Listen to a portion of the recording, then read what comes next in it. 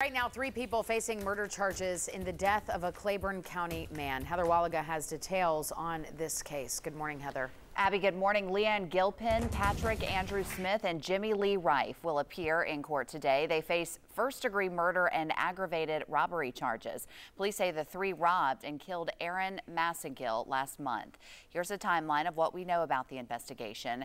Massengill was last seen on February 16th. 6 days later, his body was found along a road in Tazewell. Officials say he was shot to death. Last week, the TBI released video of Massengill from the night he disappeared. That same day, Gilpin's mother called authorities to identify her daughter as a suspect.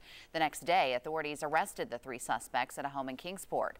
For Claiborne County Sheriff, this case was personal. In my 35 years in law enforcement, this has been the most difficult case I've ever been involved with.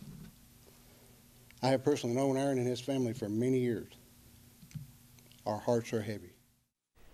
Abby, authorities aren't releasing any more details right now, but court records suggest the 3 suspects were plotting to lure Massengill out to take his truck.